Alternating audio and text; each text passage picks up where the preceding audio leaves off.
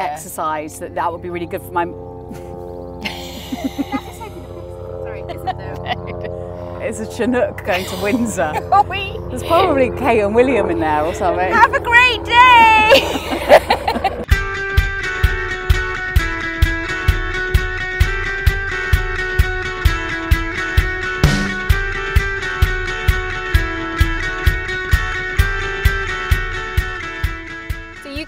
From the same place that I did, of not just not running, but no sport. Like believing that a sporty person was something like your eye colour. What was it that like kind of let you suspect that there was a chink in there that you might get into the world of exercise or sport, or just moving your body and it not being the worst thing in the world? Well, I think it was because I didn't just come from a place where I didn't do any sport, but I was also like 16.5 stone, which is like quite big.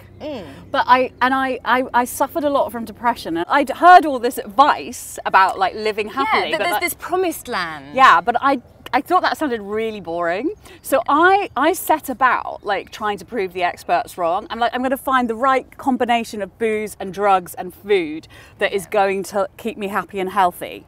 But then I got to like 35 and I'd had like my 7th breakdown of my life. And it became clear to me that I was going to maybe have to listen to maybe the experts knew, maybe they were onto something. It's a radical idea these days. And also it was something as simple as, you know, I suffer really badly, well I used to suffer really badly from obsessive compulsive disorder and depression and anxiety and all sorts of things, and I just needed to get out of the house. Like, you know, people say sometimes like, oh, when you're feeling low, they go, oh, half the battle's getting out of the house. I'm like, it is the battle. Yes, it's exactly. the entire battle.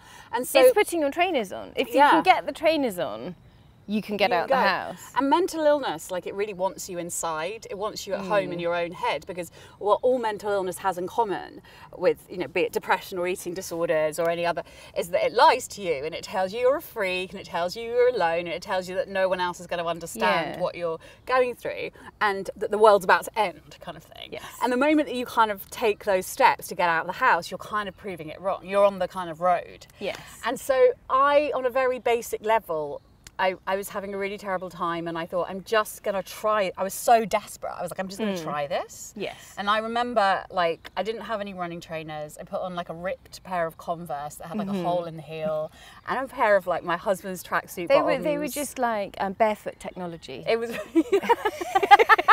That's what you were doing. And then I had like a Star Wars t-shirt, and then I was the like, Force. The Force was with me, or it wasn't. And then I was like, oh, I'm gonna need to take some water because I thought I would die. I would die. So, but I didn't have hydration. I didn't have like a water bottle. So I went and got one of my daughter's Tommy Tippy beakers. I filled one. I filled it with water, and I must have looked like a woman on day release, like from my own head. But this is the thing, to everyone who wasn't running that day, when you went past, you probably looked like, look how cool this woman is, that like, despite it all, she just gets out there and does her run. She's probably like so busy that she's still in her like crazy East London clubbing clothes or whatever. She knows what she's doing, because when you're the one that isn't running, everyone who is running by definition looks like they're doing better than you. But when it's your first time, like, no one ever talks about those first isolating few runs, because all the marketing tells you this is what a runner looks like. But also I thought that if I went and tried to do exercise, that like people would laugh at me. You know, people would stop and laugh. And of course, actually, does she think she is? And like, actually, the reality was, no one gives a shit. Like, literally, everyone is out there doing their own thing and just trying to, you know, and in their own heads to a certain extent. And you know, it was kind of a revelation that this wasn't all about me, and that if someone did look at me or go, it was kind of a sense of community that you were out there running. And and I thought. And I got really weighed down with the fact that I wasn't fast, or that I wasn't this, or I wasn't that. And eventually I stopped. I realised I'd spent my whole life thinking of the things I couldn't do with my body. Yeah. Or like I couldn't do a cartwheel as a kid. And then, you know, as a teenager, I couldn't attract the right kind of bloke. And then in my 20s, you know, I couldn't attract the right kind of bloke. And then, you know, even in my 30s, I couldn't I couldn't give birth to a baby in the right way. I ended up having an emergency C-section. I couldn't feed the baby with my boobs, you know. I was like, oh, and there was this point where and my brain seemed to betray me the whole time with the OCD, and there was this point where I was like, I'm not going to think this way anymore because it hasn't actually served me very well over the years. And I was like, instead of thinking about the things my body can't do, I'm going to think about the things my body can do. And, you know, and that's like such an amazing change. And even if you do it on a little level, like instead of thinking of all the things you haven't done today, like, oh God, I didn't pay that bill, or I didn't tell that person this, and I didn't, you know, think of, well, what have you done? You got up, you got in the shower, you took someone to school, or you know, you've done a bit of, and it really does change the way life, you know, feels. Yeah, but I think also, especially for women, for years and years and years, until like maybe 5, 6, 7 years ago, all of exercise was presented as a way to lose weight. Yes, it was it was like a chore that had to be done along with council tax and sorting out some childcare and saying something important to HR, rather than and it's like, you know, something I haven't done today. I've done none of those things today. But there's just like this, it's like a penance to make you acceptable for everyone else. Yeah. Whereas for men, sport has been, it's their sold beer or chocolate. It's part of life. Yeah. Whereas women's like, have you been to the gym enough times to be acceptable yet this week? Yeah.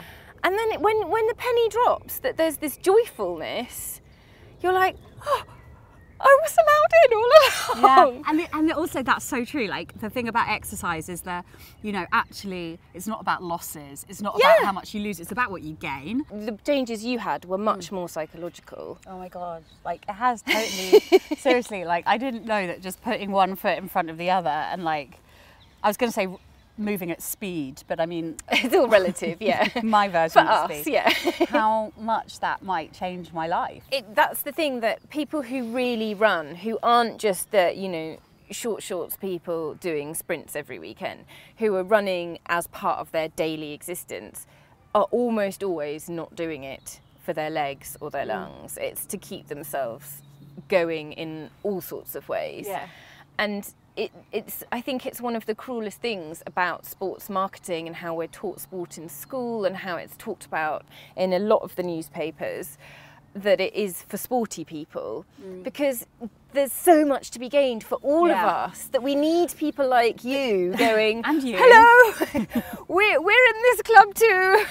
We found the secret door, come in this way. Because also, like, I don't, like, it's really amusing because I still get a bit, because I'm a really slow runner, and I still get a bit like, oh, do they think I'm not a proper runner? But, you know, that's my problem. That's my head. Yeah. It's no one else's. But have you had people asking you that since writing about it? I get a lot of like, what was your marathon time? And I purposely don't talk about marathon times. Yes. Because for me, it's not about time, and it doesn't matter. No, and it's your time that's relevant to you and your Yeah. life and your body. And I think it can be really off-putting to a lot of people, because if they think, well, there's no point if I'm not going to get it done in 4.5 hours or 5 hours. You know, my first marathon, like I will tell you my time because if it makes someone feel better.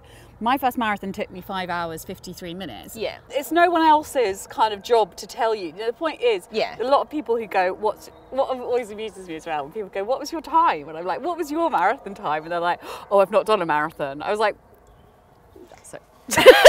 Exactly. Well, there we go. Exactly. But let's talk about the body thing, because you don't realise when you're in your kind of hole of I hate running, how many different body types are out there running. You just believe the marketing campaigns, the magazines, the sports brands, the kind of Instagram advertising vibe. And it really does take maybe a fortnight of running to see people who look like you again. Did you have that? Did you feel that sort of solace? Yeah, and also, I have to say, I remember going to like the London Marathon Expo. Yes. To pick up my race number just before the first London Marathon I did, and I was blown away by the mixture of people. Yeah, and ages as well. Oh my God, like I got overtaken by an 86-year-old man on crutches, but I didn't feel like, oh, boo-hoo, poor me. I was just like, wow, this is so brilliant. There are so many different types and ages and body sizes, and you know, once you get into it, you become quite addicted to it. And for me, as an addict, you know, as someone in recovery, it's really good to be able to channel it into something healthy as opposed to something not healthy. Have you found, since that kind of escalation of, you know, understanding how the fitness and running and all the sort of rewards that you get, how have you not let it kind of go too far? Because you sort of talk a bit about, you know, your obsessive nature, and there's only one thing worse than not running, and that's running way too much. Yeah, I don't have that problem. The safeguards. Luckily, I also obsessively really love food and sitting and watching Netflix with my husband. You know, I really have to be careful because I can be like, I haven't done enough this week. And then I'm like, no, you've exercised every day. And, but I don't find that's really a problem. I still find it, in fact, this is the funny thing, is that I still find it a real struggle to get up and go out in the morning. And I have this sort of belief, and I don't know if you agree with me, that like nobody actually ever wants to go for a run. No. Like, if they say they do, I'm happy to listen, but I won't be believing you. Like, there's a guy over there. You know, you have to force. You know, everyone has to force themselves out for a run, right? Yeah. There's this idea, there's this magic moment where you're like, woohoo, let's go. You know, no, that doesn't happen. And the first 20 minutes are fucking heinous because your whole body's trying to wake up and it's horrible. But what I do know is that I've never regretted going for a run. Yes. So I have to hang on to that and force myself through it. So I still struggle. Like, even though I know this is going to make me feel better, I don't leap out of bed and want to do it. You know, I really have to like put myself on autopilot. Yes. You know, and just put my feet in the right direction and just go, and then I'll do it. But left to my own devices, I'd lie in bed eating ice cream and wanking and watching Netflix. Well, I mean, I'm going to embroider that on a cushion and give it to you. That's what I do happily. I mean, maybe I wouldn't be that Abby, but so I have to really... I think you would. I think we all would, if that was all. I feel like, certainly for my mental health, it's like there are things I have to do in the same way that a diabetic Day would have 4 to take. of the Netflix wankathon. Spirits would be plummeting. Yeah, you'd be red raw. And I don't know what I'd be wanking on Netflix. Oh, maybe you'd be on to just the fireplace one. You'd have watched everything. They've got all the Avengers movies on there, haven't they? They've got Thor. I'd be all right. They keep me going for a couple of days. But anyway, the confidence I get from it, and the confidence and the way my life has changed, it's free. You know? Yeah, we're so often set up to believe that our bodies are not us, that they're this alien thing that we're having to cart around with us all day. Yeah. But they are us, and we're in charge of them. And when you make that connection, that you're able to kind of have a little bit of agency over what you do, and your body is yours to enjoy and for it to take you to places, not for other people to appraise or use or exploit. It's incredibly sort of freeing, and that your sort of journey to that comes across in the book. Like, you can see it sort of opening all these doors along the path. And it's, you know, it's visible now. So I think it's also like, I think when you're exercising, when you're moving, like, it's very difficult actually when you're running, to be dwelling on shit, you know. Yes. Like, people talk about how it clears their heads, and it does. And I think it just shifts your energy. Do you know what I mean? Yeah. I promise you, if you're watching this at home, like, I'm imagining right now that you're in bed, right? Perhaps you're a bit hungover, or you're depressed, or you're feeling lethargic, and you're watching this on your phone, right? And you want the world to just go away, or you don't feel like you're part of the world. You feel other, you feel gross, you feel, I don't know, you're lying in your own sweat and self-loathing, which was what I spent a hell of a lot of my 20s and early 30s doing, by the way. Still sometimes do. And but what I will promise you now, saying this, is that if you just get up, put on they don't have to be like elite running trainers, doesn't have to be elite running gear, just get up, put on whatever you have, go out there, download a Couch to 5K app on your phone. They're free, they're loads of free ones, right? And just go and do that for like 20 minutes. And I promise you, you're gonna feel better than you do right now. And you may not feel much better, you may not be cured, you may not be whoop-de-woo doing but slowly, bit by bit, you're getting there.